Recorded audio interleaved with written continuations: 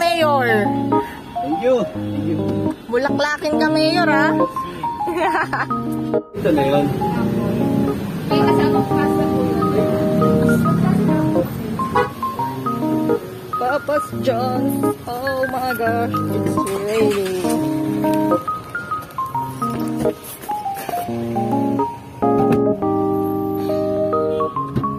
Oo nga, walang gulay. Pero pumasok ka kasi agad sa mini stop eh.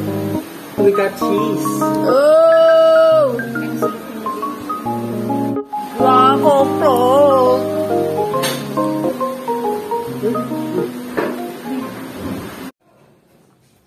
Good day, my furry viewers. So today, I'm up early. Actually, not early because it's already 10 a.m. past 10 a.m. And I'm going to run some errands for my parents. I'm going to the City Hall of Antipolo. So, I'm not bringing my car because I don't know parking spaces there. Although I know in Shopwise, but I don't know where exactly the Antipolo City Hall is. So, it's better to ride a tricycle and bring me there instead. So, let's go!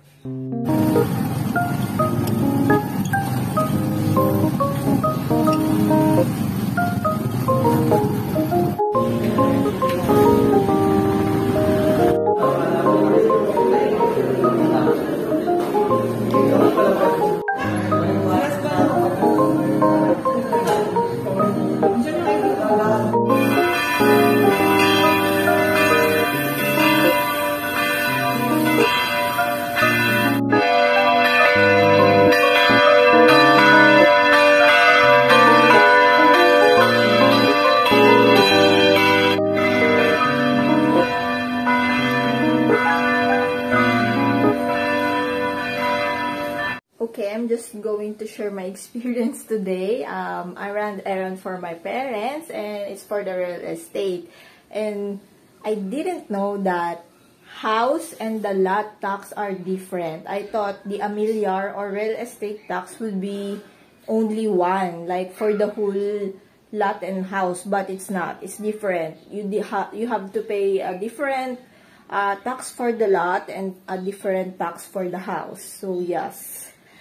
And oh my gosh, I didn't know that. Why didn't they teach this in school? Like, what the heck? This is real life shit that, you know, we need to know. So I'm sharing it because, oh my gosh, I'm already turning 30 and this is the first time that I know this. Like, what the heck? For real.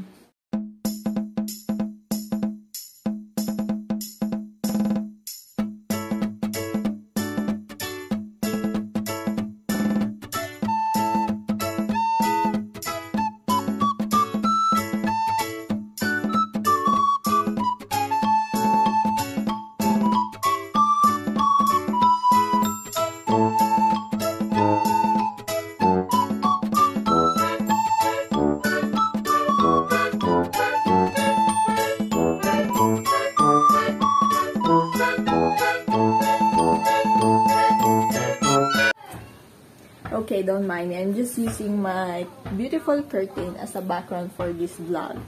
So, the funny thing is, I'm the one who's scheduled to meet up with a friend on Tuesday. And I forgot that I'm coding on Tuesday. So, I did commute. Like, oh my gosh, going there, I did commute.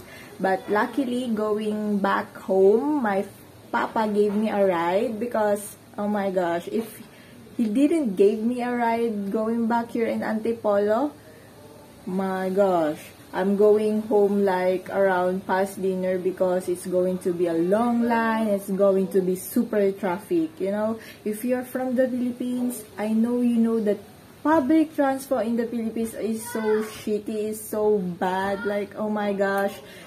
And if you're not, and you're planning to visit Philippines, be prepared and anticipate that our public transport is really bad. Like, there's super long lines, especially on like rush hour when people from work is going home. Like, damn, it's going to be long line and super traffic.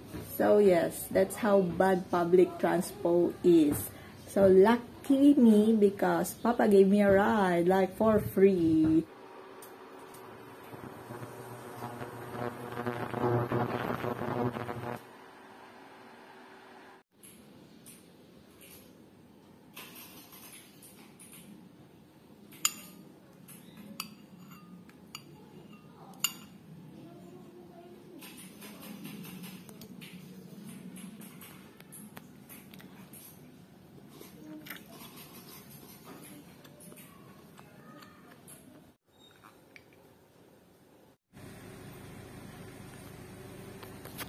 So, ayun nga po, no? Pabalik na po ako ng Emus because I got a lot of orders to process and damn, I gotta go back na.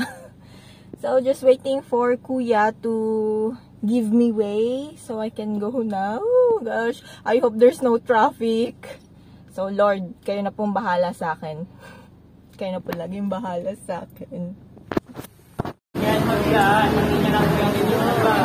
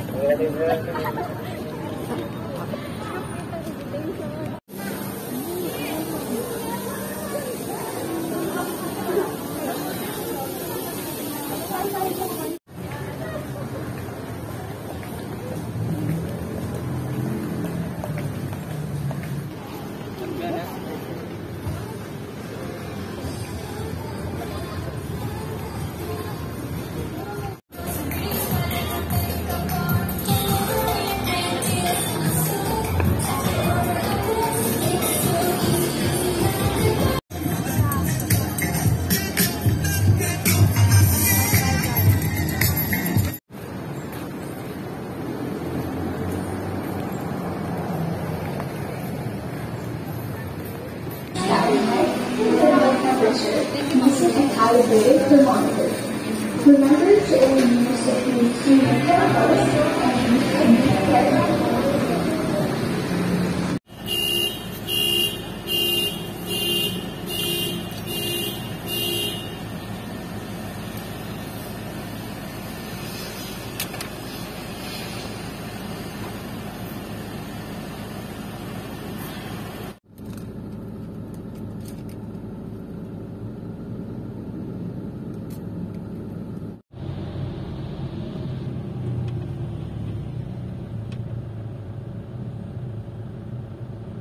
Diretso ka pa, tas turn ka dito. May parking sila dyan.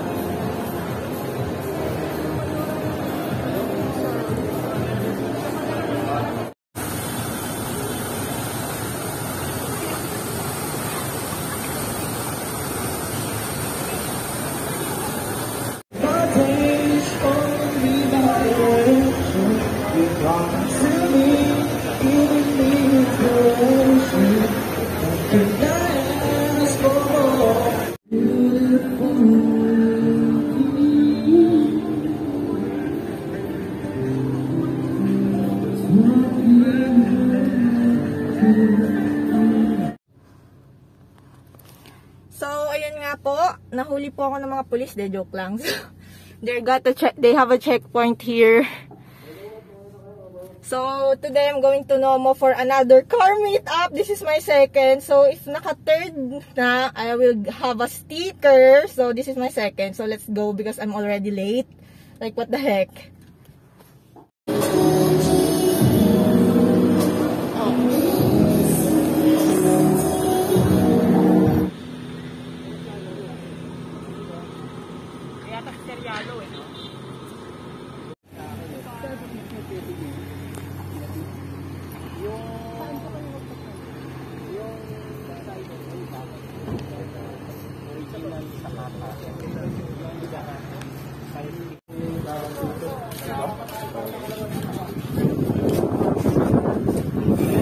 I-video na natin to.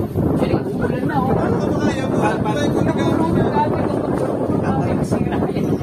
Ah.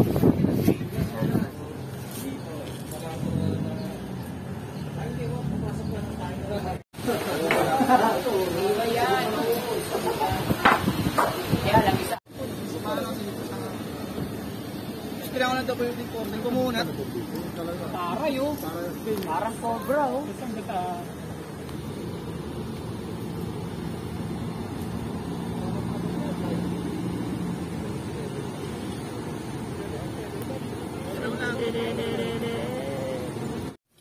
So, EB is done and I'm back at the apartment and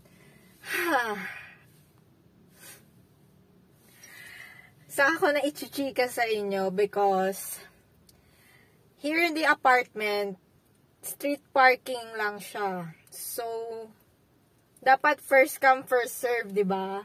So, next time ko na ichichika yung chikang yun. Basta nandito na ako sa apartment and naubusan ako ng spot kahit may spot pa.